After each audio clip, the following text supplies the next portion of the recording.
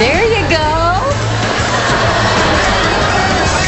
Chandler, I'm gonna have you arrested. Why? You stole my moves. I can't believe that you would have a tux that's 30 years old. It's older than that. Ross was actually conceived right near this tuxedo. Oh.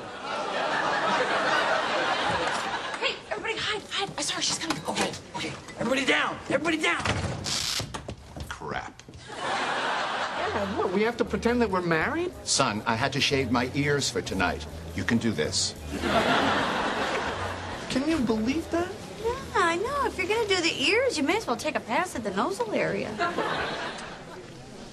Thank you, Monica. That was, interesting. Wasn't it interesting, Jack? Why don't I remember this dog?